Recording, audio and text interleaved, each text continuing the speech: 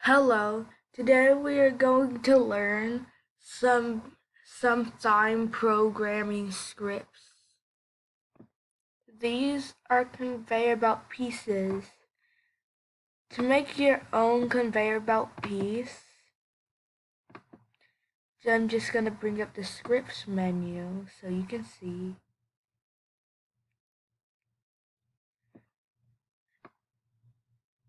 A calm conveyor, and not a very powerful one, should have this on collide script. It's other for velocity equals 3 in x, 0 in y for a conveyor belt that goes to the right. To the left it would be this, and you'll get the idea. So let me show you talk to you about sign variables. So it always starts with an E, and this is a period, and then this, the object that we're programming, or other, the object that's colliding with, vel, whatever variable in here is around here in the scripts menu, that is.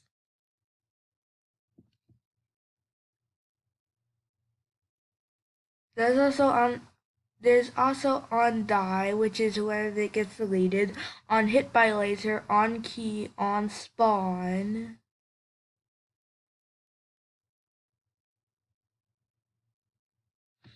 There's also a post step. This is what it always repeats. A step it always repeats. It won't stop. So this post step is basically moving the texture matrix. Moving the arrows. I'm gonna put these two together so you can see it better.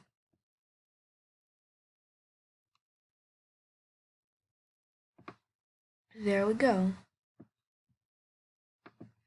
Alright. This white block makes things fly.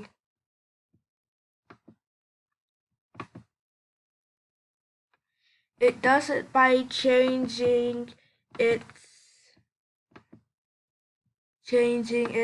density so that it's lighter than air. Oh, and this only works when you have air resistance and buoyancy turned on right here. You see this green circle? This button needs to be on for it to work.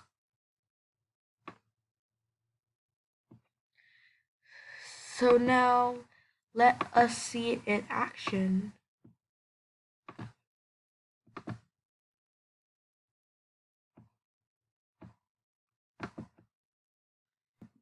And to get back to falling back down, there is this red block which just restores its density. Let's see this in action.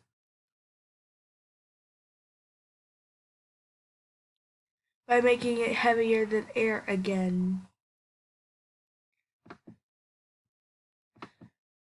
So how dense how light does something have to be lighter than air? So it has to have a density of 1,000th.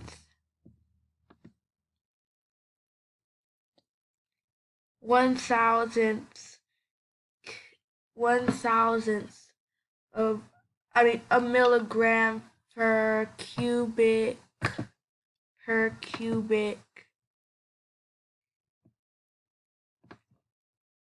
it has to be it would have to be a milligram per a gram per cubic meter.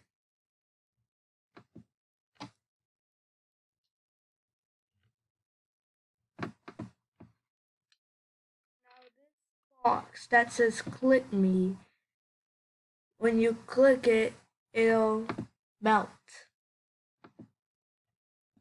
So let's look at what makes that happen.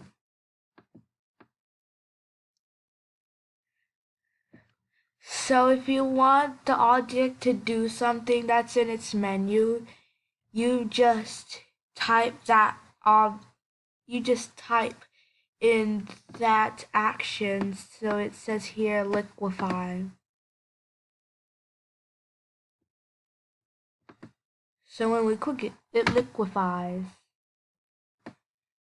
This box changes the color of anything that touches to its color. Let's see it in action. Now let's look at its THYME programming. It says E other color equals E this color. Make sure the variable you want to change is before the variable that is going to change the other variable. This laser does the same thing as that box, changes the color of what it hits. Let's see it in action.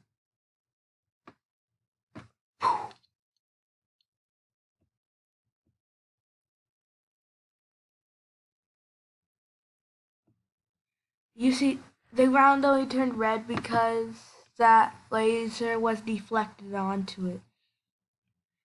If you don't want the laser to turn something its color, you have to make sure that not even the dimmest part of the ray can touch it. I mean the laser. So, let's just look at its scripts menu. It says on laser hit E geom color equals E laser color. When you want a laser to interact with the geometry, you type in geom instead of other. If you want a geometry to interact with the laser, you use E this for that geometry on hit by laser.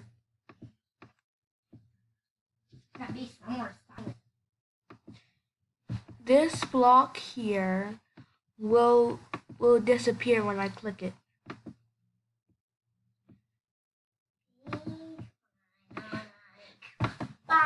Its script menu says when I on-click, use the on-click. E this time to live equals 0. You don't type in erase, you type in E this time to live equals 0.